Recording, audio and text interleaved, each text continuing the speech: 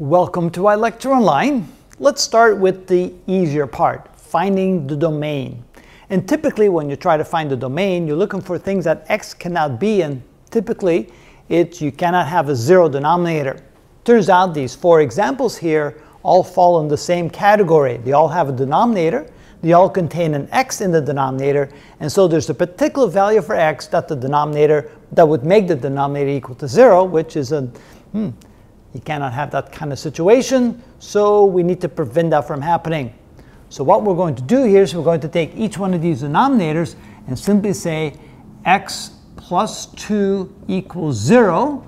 Well, if that equals 0, we have x equals negative 2, which means that this is a prohibitive value. We set the denominator equal to 0, we find the value for x that makes it equal to 0. That's the value that x cannot be, and therefore we can say that the domain is equal to the set of all x's such that x is not equal to negative 2.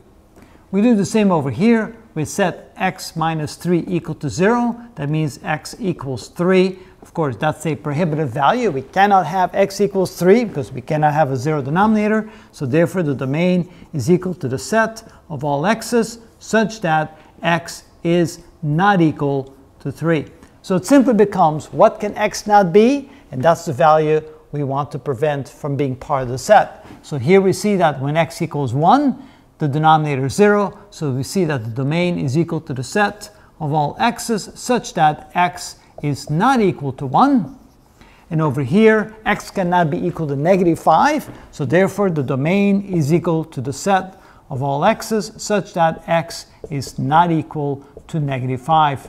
So in each case, if x was a particular number, it would make the denominator 0, and we have an undefined situation. So therefore, preventing x from being that value by simply saying all x's except for that one, that is then equal to the domain. It turns out x can be any other value. You could plug in any other value between negative infinity and infinity, and you get an appropriate value for y. Same over here, you can plug in any value for x other than x equals 3, and you get some sort of value for y. So that is how we figure out what is the domain if you're given something like that. So they all have that same thing in common. Look for the value for x that makes the denominator equal to 0. Do you think it would be helpful if you drew like a couple of graphs, or at least a couple of them? We can do that, although some of them are rather complicated when you start having x, and we're going to touch upon that later, of how to graph those, because then you have some restriction on the value for y, so the range is a little bit more difficult to figure out. That's why we started with the more easy examples. But you're right, once you start graphing these, you're going to end up with a horizontal asymptote that gives you a particular value that you cannot have for y. Yeah, we'll get into that later.